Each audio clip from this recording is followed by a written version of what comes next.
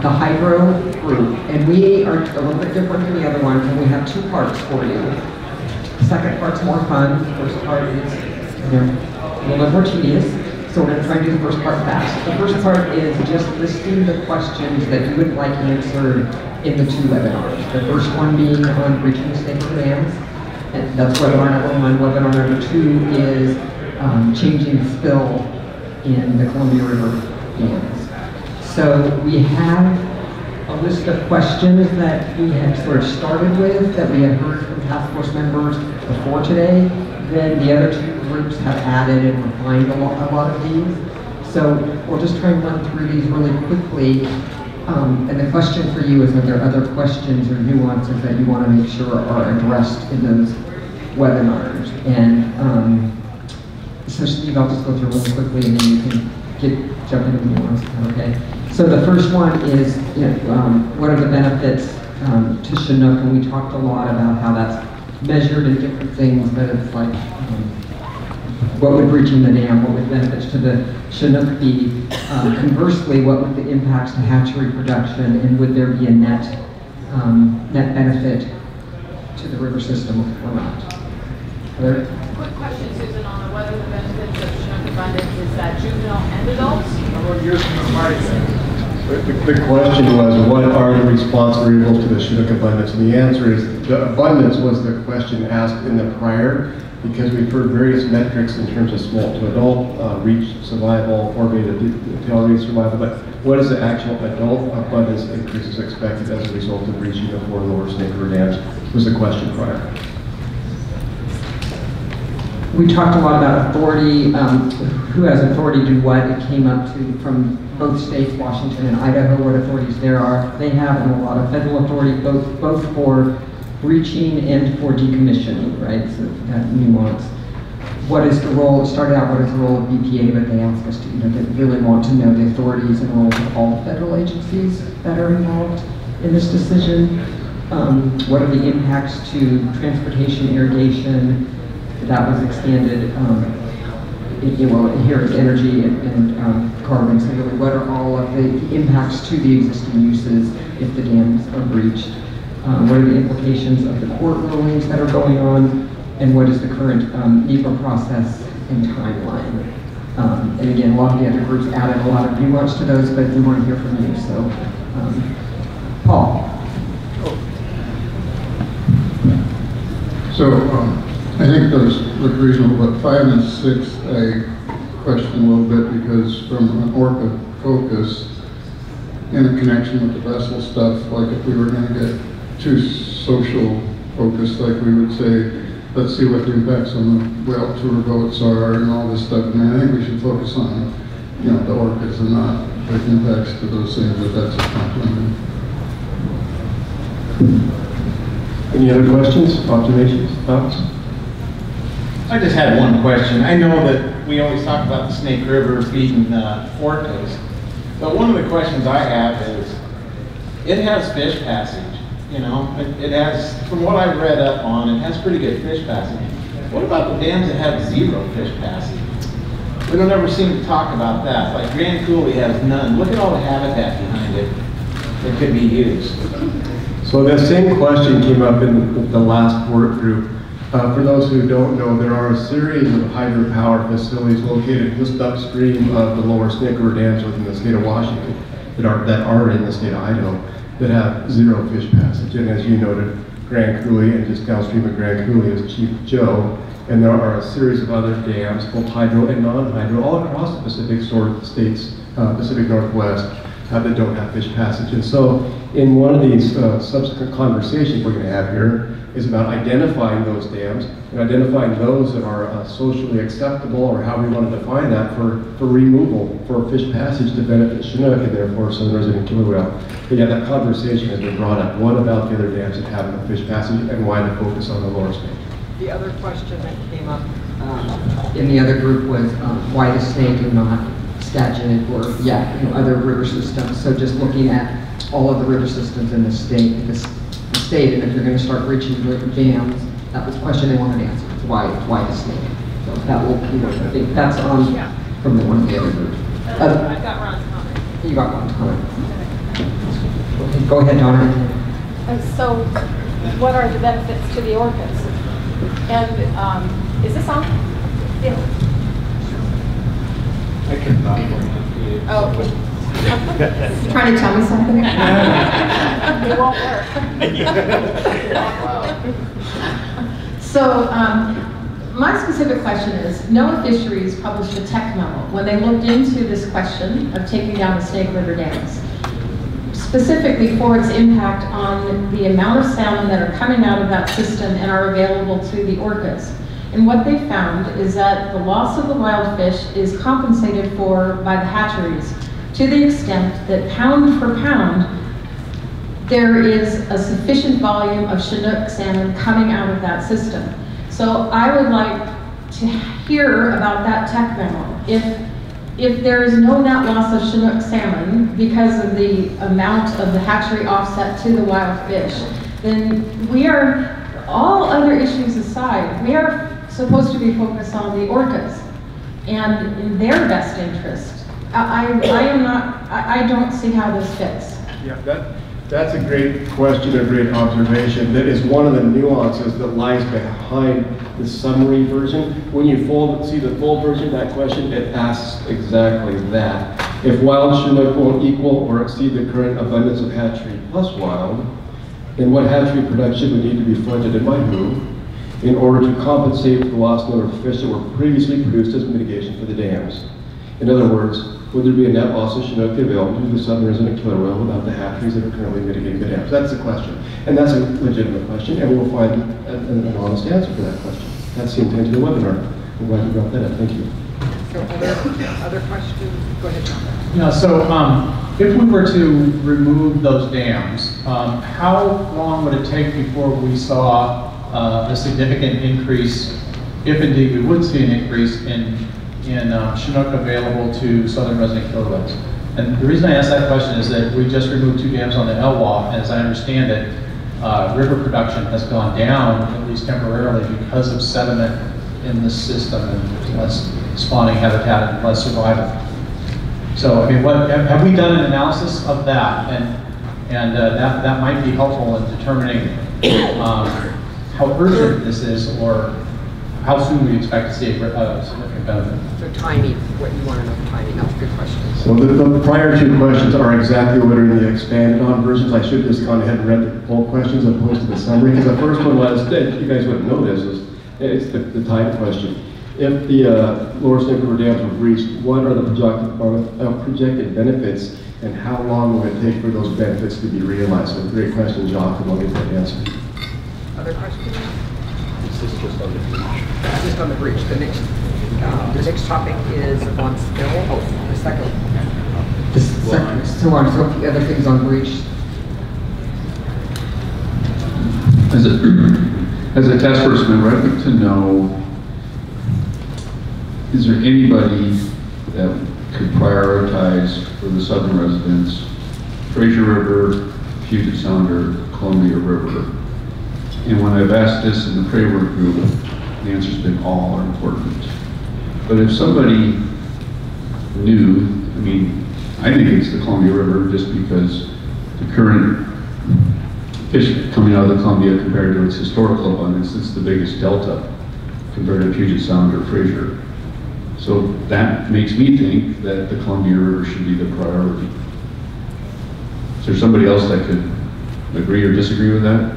Help me understand if the Columbia River is really the priority for the southern residents. I think that's a good question, and that sort of is the widest snake. You know, when you look at these others, and we could add the Fraser River. Well, just try and get that answer. Is that? I wrote it down. I got it.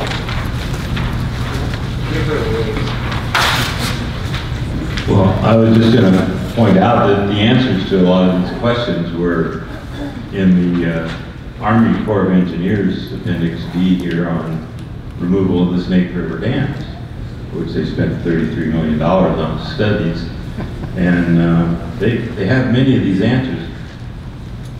As a task force member, I have a lot of questions, and I'm confused about the way to get them answered. Well, the specific thing for right now is what do you want answered in that webinar? Do you have additional questions to the ones here that you On the like Snake River, you know, I'm a whale guy. I love the whales and I want to keep food for them. But it seems to me that there's a huge economic issue here too, that we're losing money on those. So we should have an economic analysis along with the fish analysis. And actually, my first recommendation right now to the governor would be pick up the phone and call the commanding general of the Army Corps of Engineers and ask some very pointed questions that we're asking here. Yeah, He can give you the answers. And we're going to get more into those, what we should do about this after we have the webinar. So this is really just what questions do you want answered before we have that conversation. So with respect to benefits of breaching, would that produce different life history patterns of Chinook that may have existed at one time in the Columbia? Yeah, just wanted to. Yeah, we can certainly add the question, but I suspect the answer will be yes. I don't know the definitive answer. All right, are we ready to move on to the spill webinar? Clarify that. So the question was, would breaching of the 4 lower Snake River dams result in additional life history of existing stocks or perhaps new stocks? So look at genetics and diversity. Run timing, June hogs come to mind. Okay. So moving on to spills, so we want to get to those other recommendations. Actually, did you have Question. Oh, stills. Okay. I'd like to know, in reading some of the information for today, on the spills and dam removal, maybe I didn't read close enough, but anyway, what I would like answered is, increasing the spill, why does it cost so much? What's involved in these costs? And, you know, to me, it seems like letting more water over the dam doesn't cost a lot. You just need somebody to run the lever. But anyway, that was not clear to me because it gave a big breakdown in costs, kind of caught one alternative versus another, the increased cost. And I think that would be really good to know why. better understanding of cost. So just as background on this, Steve can explain this better than I can, but the dissolved, it's getting that balance between increasing the gas and, anyway. Right, so increased gas, total dissolved gases suspended in the water column can be harmful to young fish or adult fish as well. It can burn and cause other ailments, if you will. The more the water is spilled and plunges, the more total dissolved gas gets entrained, and therefore the more likely injury to fish. And there's a trade-off. At some point, 115, 120, 125% total dissolved gas, there becomes a trade-off between increased or decreased survival due to injury versus increased survival by getting to the ocean faster. And so there's a relationship in there somewhere. And then the notion with the cost, and what we've been told on that is, water that is spilled is not generating hydropower, which is then generating revenue, which then comes at an economic cost. Just to get quickly at the prior question. And the generator capacity. Yeah, I get the issue on the gas thing. I think there needs to be some science. I think it gets to an excusatory thing for the hydro folks because it depends on what's downstream, and you know, the supersaturated gases usually go into the atmosphere rather quickly. It just depends. It's kind of a complex thing, but I think we have to be careful about that being an excuse not to do spills. I think it's a dangerous thing to do oversimplification. That's exactly what I'm doing. Yeah. So again, I think the basic question people want is how do you balance those two things and getting better information so that you can decide whether it should be the Oregon number or some other number, and what specific number do you want to recommend. So other questions beyond that you want to ask, you can include. Well, I would ask about consecutive spills when you have a series of dams, the residual debilitation of the young fish on the way down. And then I would also ask, let's look at the true economics of spill. You know, and we say it's foregone power. On the other hand, if the power is sold at a loss, Is it an economic loss? And I was thinking along similar lines and trade-offs between the 120 versus the 125. What does that mean in terms of gas bubble trauma? I know that there's a lot of information there, but I think synthesizing that and pulling it into the webinar would be really helpful. Other questions? Did you have a comment? So, members of the prey group have told me that really support this, that it will bring mature fish back in 2 years. It's one of the fastest, most immediate action things we can do. True or false? Good question. We'll add that to the list. True. So the other thing to say is if you have speakers, or experts that you know on this, did that, those names to Steve. Yes, please let me know if you have a recommendation in terms of an expert who would like to speak on total dissolved gas and spill, and we will organize a webinar. Hopefully, I can't guarantee the next 2 weeks, but that's our goal, is sooner than later. And then I will bounce those names off the governor's office for a final list of the presenters that will join the webinar. All the task force members and others, I presume, will receive the announcement of the webinar. You should probably take it away from there before I misspeak about the process. Yeah, he said nothing wrong. That's true. So yeah, we'll get the details on the webinar, and I'm assuming that we're going to clean up this whole list and send out to task force members the final list of questions, so you'll have one more chance to see that before the webinar, know what to expect. And they may not be able to answer all of your questions, but at least the presenters will have those different. So the next thing we're going to do is actually look at some potential recommendations. The first one is on page 3 of your discussion guide, which is talking about removing non-Lower Snake River dams and locations that most benefit Chinook Passage. And the working group came up with some options for the task force consideration. The other two breakout groups have sort of coalesced around them, but before I tell you what they did, I'll let you guys sort of think about it on your own. The options from the working group, I'll just read through them quickly, were support funding for the currently agreed to and supported dam removal projects. The second one was develop a list of priority projects for dam removal and the list of information on the dams that have already been removed and what their benefits to salmon have been. The third is 2 halt dam projects that aim to address flooding on the Chehalis River. Let's see, and you can read, there's a little bit more about that there. And then the fourth was to prioritize removal of dams from the American whitewater list, such as, and it lists some, and other groups have talked about, there's other ways of listing, but the point there is really to have a prioritized list to work from. So before I tell you what the other groups did, I'm just curious if what you guys, your reaction to these are.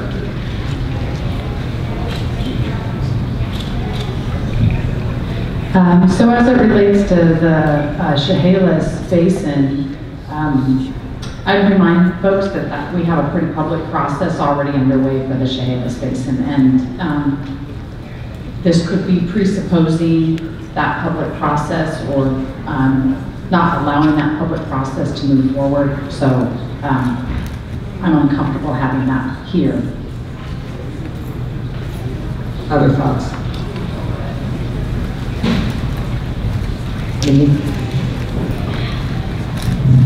And in terms of appropriate rules for that, I wonder if it also makes sense, because I think it's going into a scoping phase, but the right process is through there, but requesting Chinook look in that existing process might be a way for the task force. So if there aren't others, do you want me to tell you where the other groups landed on this? That'd be helpful. Or do you want to jump in first? Is this about the other dams in general or the Chehalis in particular? No, this whole. F1 as a whole? Yeah. John.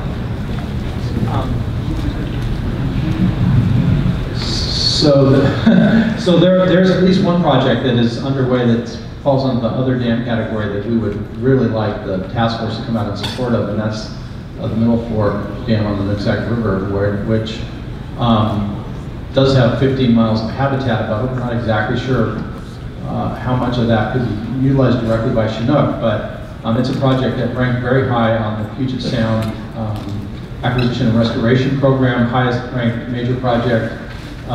It's going to come before the legislature this year, and so I would really like to see the task force support that action and to ask the legislature to fully fund that. Because it's a specific action we could take right away. It would help Chinook. And secondarily, the Electron Dam and the Mud Mountain Dam on Puyallup River, both spring Chinook, would affect spring Chinook populations, and we should be looking at those as well. Perfect. Those are noted in the discussion guide. And to follow what Jacques was just saying, the 2 additional recommendations that we heard was what you just said here, as well as to ask the Department of Fish and Wildlife in conjunction with its partners to inventory, assess, and prioritize others that are not on the short list for implementation in the upcoming time, and then to reach out to the 7 Salmon Recovery Regional Board directors and ask them if they've got a list of projects that are supported, community supported for removal that would benefit Chinook and have a direct connection to southern resident killer whale. Because we know there are small dams and other fish passage barriers that may not have that strong of a benefit, so we need to parse out those that are Chinook and those that have a direct connection. So the first part of what, just to summarize what Steve said, is when you looked at the first 3 under D that are listed, the Middle Fork of the Nooksack, the Pilchuck, and the Nelson Dam, let's say move with those right away, fund those removals right away, prioritize the others, and the way that Steve just said it, and then on the Chehalis, they said let's not do a year 1 recommendation on that, but let's get more information on the linkages to Chinook and the benefit to the orcas, and find out if there's a linkage there that the task force should be looking at. Does that make sense to all? Does it make sense to you guys? Yeah, it's part of the scoping process, yeah. So I think that's a good example. The Nooksack is, I think it's at the top of the PSAR list, and I don't know if the Pilchuck project is above or below like current funding lines, but I think that's where, yes, there are a few programs already that can link those essentially, but we still don't have a really strong statewide or even ecosystem-wide analysis that's looking at all of the barriers for Chinook. And I know that that's kind of hinted at here in different ways, but I think that really makes sense, that we need to do as much as we can an apples to apples comparison based on available information. And yes, there will be holes, but there's a few different lists out there, but they've been cobbled together from public information, but there's no good compilation that really looks at all of them, including the Snake River dams, but the whole system that the orcas are depending on. So to me, that should be a really strong task force recommendation, is we need to make that happen, and also should be expedited. If it's existing information, we should be able to pull that together quickly in a matter of a few months. That's so specific fish passage, ecosystem analysis of fish passage barriers. Correct, and Chinook in particular, and to the extent that we can look at the other salmon species that the orcas prey on seasonally, we can look at that as well, but it just feels like there needs to be this really deep dive into Chinook. Did you mean a full ecosystem analysis, or just the run of what would get opened up? What I'm getting at is there's certainly a need in Washington State and the Washington State boundaries, but because the ecosystem that serves the needs of orcas extends beyond our state boundaries, that's what I'm talking about, ecosystem-wide. Correct. Yeah, with a strong emphasis clearly because we have more direct control over Washington State, but we need to get that done to the extent we can also look at our neighbors and barriers to good habitat. We should have that. Yeah, so maybe a friendly amendment to that for you to consider, Mindy, is we start with a Washington assessment to begin with, because the scale and scope of what you're suggesting, to me, it seems unmanageable in the first year. So let's first year get our Washington State information in line. As you probably all know, there's a list of about 40,000 identified known fish passage barriers across the state of Washington. The question is, there's only a fraction of that perhaps meets the criteria that would benefit, direct benefit to killer whales. So that's the assessment that we need to conduct to get a better handle on that number. You just hold the mic. We just want to answer that question. You haven't talked in a while here. So anything else on Anything else on the other dams? We have one more to go through. Actually, we have a couple other things to do. So if not, we're going to move to page 5, which is talking about expediting the NEPA process. And the working group came up with the 3 options. Requesting the governor send a letter to the Army Corps requesting that NEPA be expedited, requesting that the NEPA process and the related biological opinion fully consider the impacts on the, what is that, Federal Columbia River power system on the killer whales. And then the third one is oppose any additional extension of time to complete the NEPA review. So we've had some interesting discussions on this in the other groups, starting with this is really easy but probably not very effective, but since it's easy, let's do it. And then 5 minutes later they decided, you know, this is really not worth the time to do it. So, and that's what the second group thought too. But what do you guys think? Are any of these worth keeping on the list?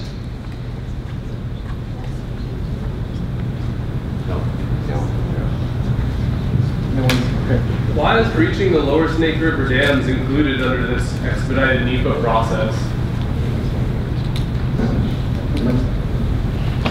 Okay, so everyone agrees to take that off the list.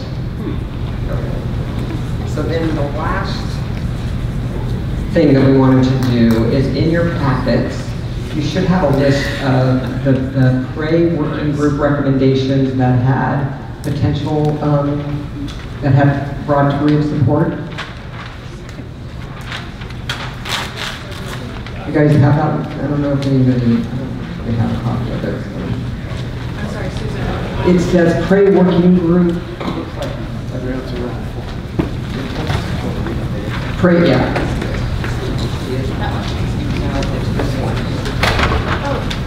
It says PRAE working group potential actions with broad task force support from the survey. Just a single sheet. Just a single sheet.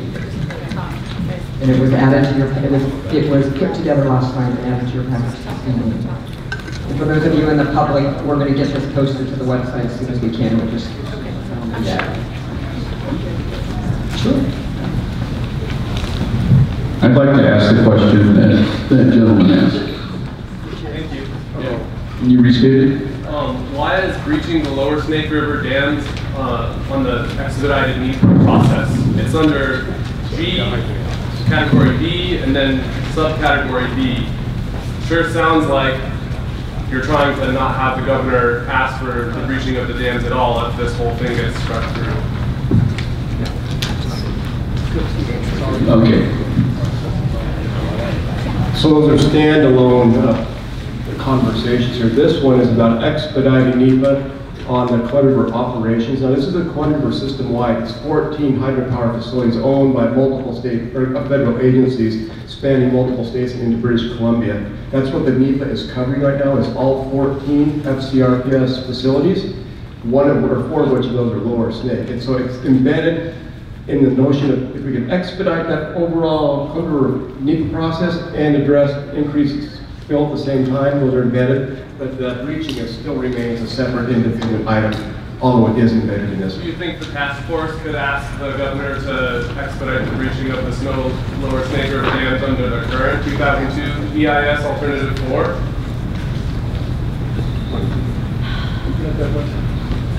I'm putting down under Snake for the webinar to address the NEPA process. Is that right? Yes. So on the webinar, it added questions about the Snake River. Thank you.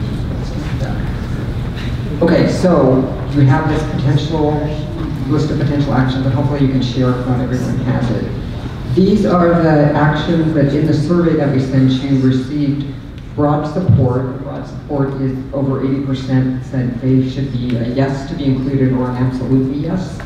And we recognize that until you see the full package, you don't know which ones you want to be really prioritized for year one. But we're proposing that we continue to work on these and include them in the draft list of recommendations. And we just want to make sure that you're okay with these and don't have any concerns or questions about any of these. Mindy. So under the 2 hatchery recommendations here that seem to receive broad support from the task force. We need to make sure that that is tied to increases in habitat. Where habitat is a limiting factor, flooding them with more hatchery fish just won't accomplish what we need to do. So that is a kind of a crossover action. So a lot of the habitat work we're not talking about today, that also had very strong support, great, but these two need to be intertwined. They're hand in glove, that's exactly right. That's the intent of the language at the end, so thank you, Mindy, great catch. Other thoughts on these? Dave? When I read under A, increased hatchery production in facilities that most benefit SRKWs. I'm not sure we know the answer to what those facilities are yet, because my understanding is they show up in the Salish Sea, clearly underweight peanut heads. They tend to fatten up when they're up here, so to me that suggests they're not getting the fish somewhere else, but nobody has really said where that somewhere else is yet, so I'm not sure they set a priority. I think that's the same question I asked earlier, 10 minutes ago. Did you get that? In looking at this and thinking about how we've moved through hatchery production and wild fish protection over the last one or more decades, I guess I'm interested in seeing an adjustment in the emphasis, and that is increasing hatchery production at facilities that most benefit southern resident killer whales, and pair this with investments in habitat protection and restoration to be effective in order to meet wild fish conservation and the ESA. My experience has been that the habitat protection and restoration is so difficult. It's the end of a sentence, and we put so much emphasis on hatchery and wild fish. And wild fish, if there's better habitat, both of them will do fine. And so I would ask for an adjustment. Good point. And did you get that? I did. I don't know how to find it. Yeah. Any other thoughts on that phrase? Yeah, I think it is. I would just hope that we could get more funding to monitor our bait fish populations, herring, salmon, and so forth, because if we're dumping millions more hatchery fish out here, we could very easily end up with a lot of really skinny salmon, and our prey stock is already pretty shaky as it stands out in the islands, and we need to have people watching that if we're putting a lot more predators on the ground. So to couple hatchery increases with monitoring fish conditions, fish size, that sort of thing.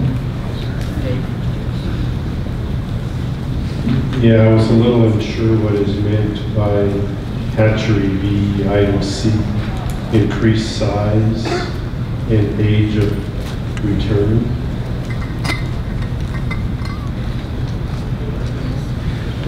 Yeah. So there's some thought that we might be able to manage hatchery practices to increase the age of return and size of return of Chinook.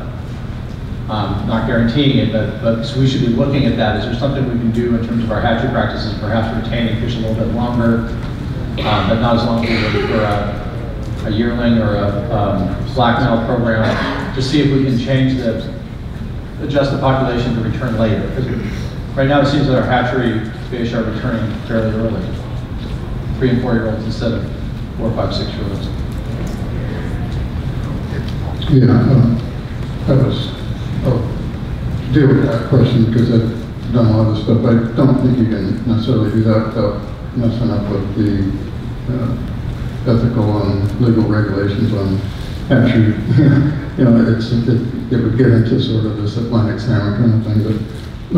But anyway, that's something to look look into that. But what I was going to bring up is, I think the transparency of the emergency actions that agencies are doing, as long as people know that this is like a train that's left the station on, WFW's already, they're taking eggs and things are happening. So I think we'd like to get more updates on what's actually going on that separate action list, because there's a whole bunch of stuff already moving. So, it's just sort of making sure we know what's happening there versus what we're talking about for the task force. So are you saying you would like an update on those? Yeah, because the WFW's got the Chinook hatchery production list, there's all this stuff going on and it's happening, So I think it would help this group to know what they're doing versus what we're trying to talk about for next year or whatever. I think we were going to do that at the last meeting and we ran out of time, so we had those handouts put on that. Okay, any other thoughts on that? How about this, Mindy?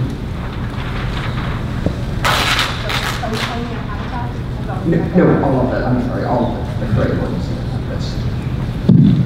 I was going to ask about one that's missing from this short list today that looks like it also has support from the task force, and that's forage fish B. Increasing forage fish population through harvest reductions.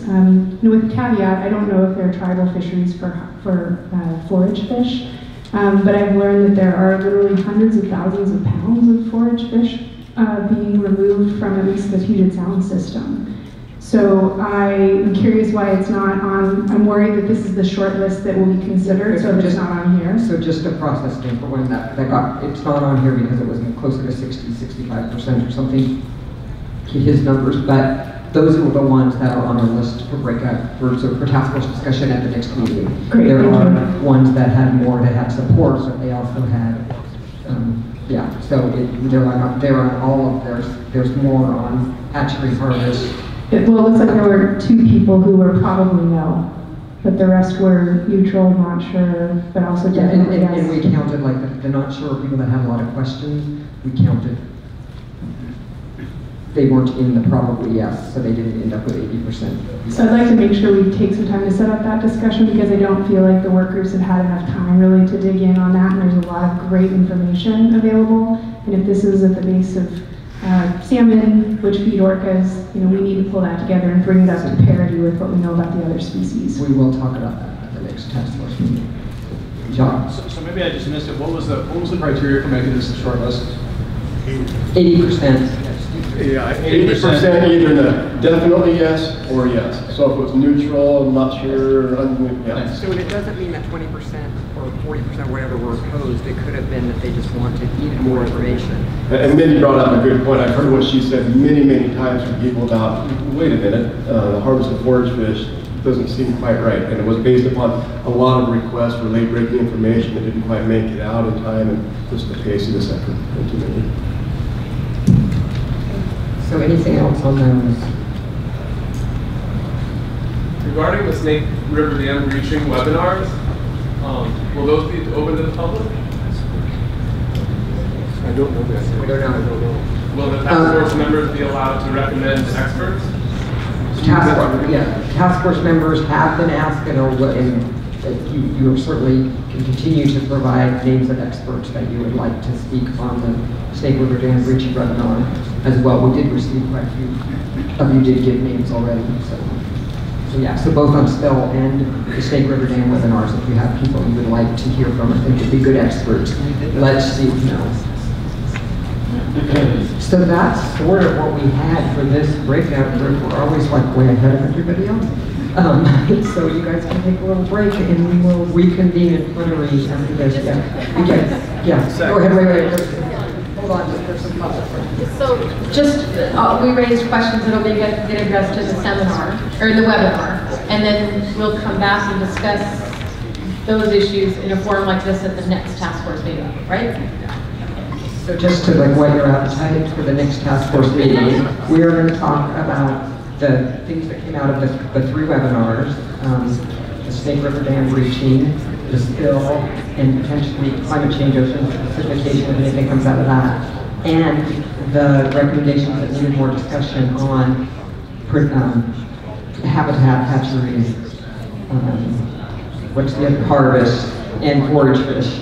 So we've got a lot on our plate, and like Les said, there's talk about extending that to a day and a half meeting instead of a full day. That's the October 18th. So you might think he said this to try and block off the 17th as well, just in case that. So, anything else? All right, thanks you guys. Jackie, can I make an observation? Mike, no. Well, what I want to point out is that I've watched in these 3 sessions on 2 occasions when First Nation tribal people tried to interject a question and was shut down.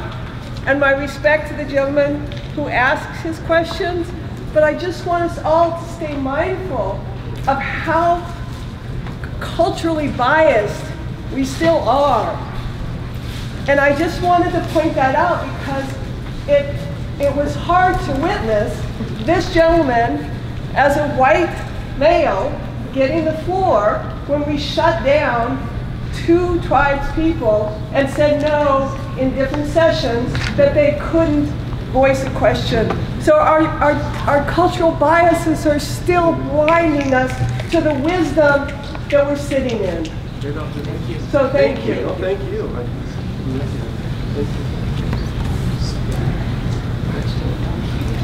Thank you all. Thank you.